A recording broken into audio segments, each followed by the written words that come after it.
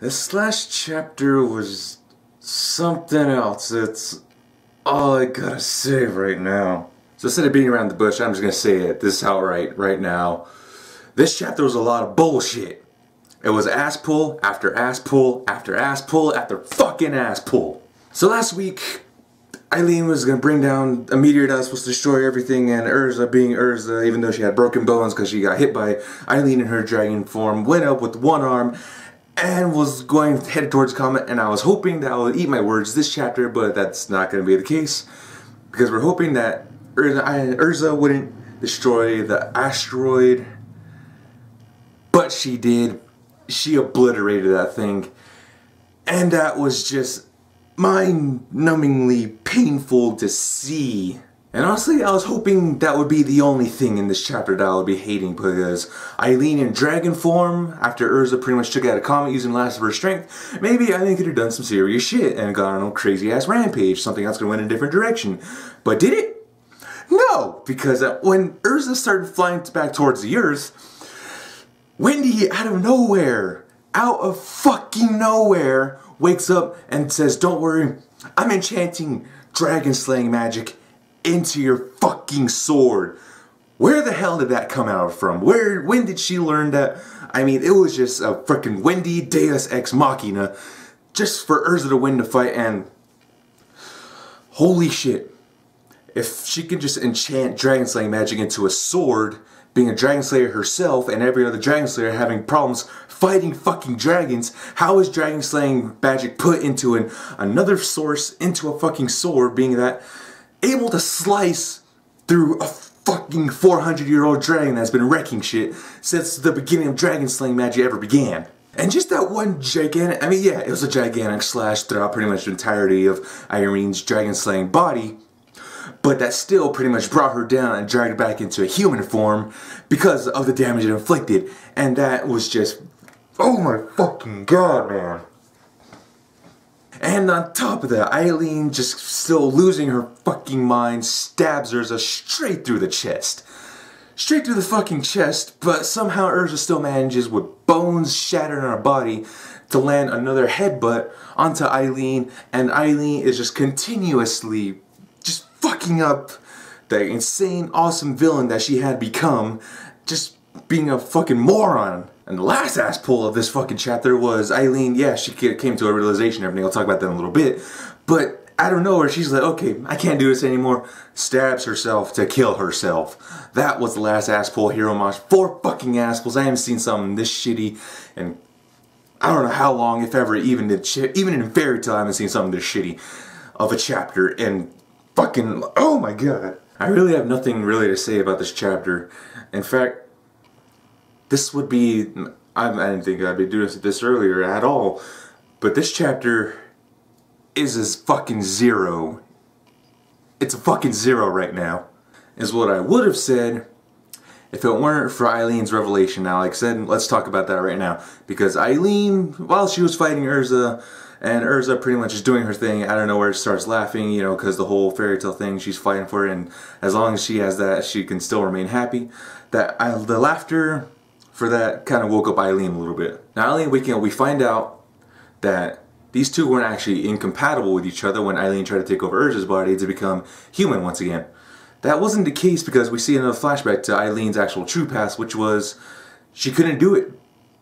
She couldn't take over her own child's body, and you know, as mad as she was going to be, as mad as she was becoming, losing her fucking mind, she still couldn't because of her baby's laughter. Now, I know that makes it seem like a cop-out, but if you think about it, when you carry someone and try to protect something for over 400 years, even though you're losing your fucking mind, you're still going to have loving and caring affections for mother and child.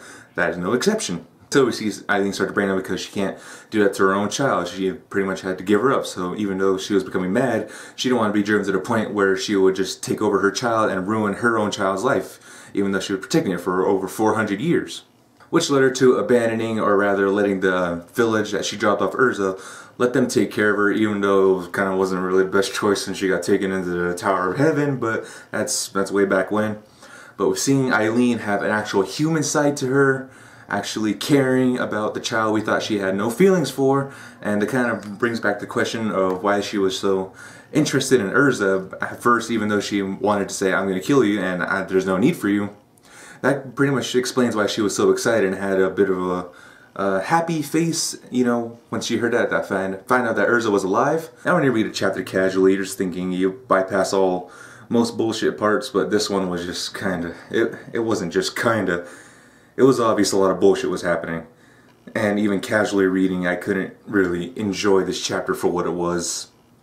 And like I said, it would have been a 0 if it weren't for Eileen's actual realization of, you know, she's still a mother, she still cares for her child.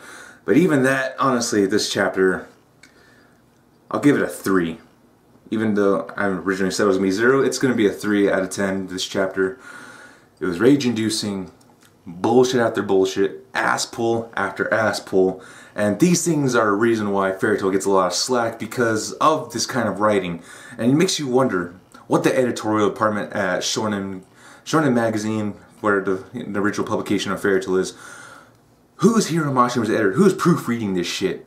And Hiro Mashima, do you really think, I know you're not going to see this, he's not going to see this, but do you really think pulling this kind of ass pulls continuously is going to get you where, not just you, get Fairy Tail up into the higher rankings as a great anime and manga? No, it will not.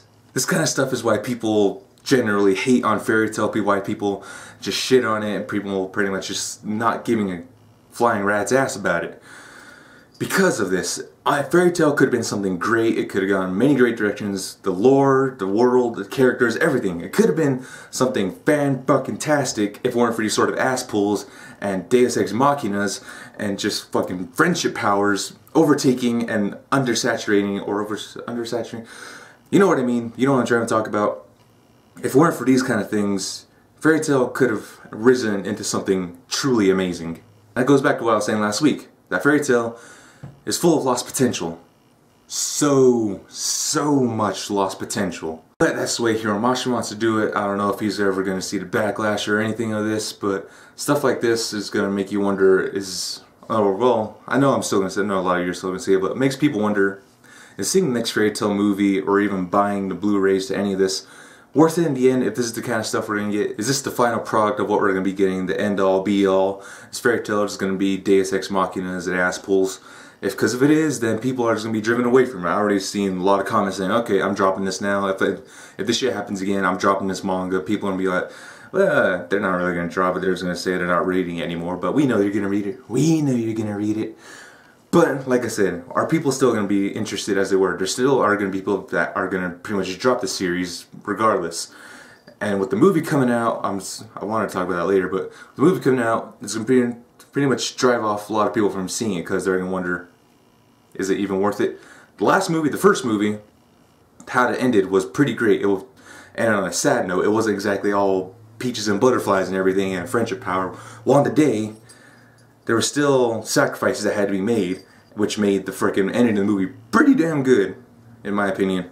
So if it does again with the second movie, then there's still hope. But like I said, with these kind of ass pulls and everything going on, hope for another anime unless Hiro Mashima is funding and doing everything himself with the whole next installment, hopefully. Honestly, I still hope that there is going to be another season. But with these kind of ass pulls, with these kind of chapters going on, it's going to hurt the process quite drastically. I just want Fairy Tail to be good. I just want Fairy Tail to be good. Because the chapters leading up to this, before these last 2-3 chapters started, Fairy Tail was on a train. It was on a fucking train of greatness. Shit was flowing smoothly, character development was happening, some crazy shit was going on. Then these 2 chapters happened and just shat all over it like it was completely nothing. Oh, fucking hell. So 3 out of 10. 3 out of 10. Like I said, would have been 0 if it weren't for Eileen's little revelation and backstory, which would have been implemented and done a lot better if it weren't for this chapter and the way things turned out. But like I said, 3 out of 10 because of that. Oh man, I don't know. I'm really wondering, how do you guys feel about this? Those of you watching this, how do you feel about these last few chapters going on? How do you feel about Fairy Tail at this particular moment in time? I really want to know. I want to hear thoughts about this. But anyway, this is Nigel Asakura, signing out. Later.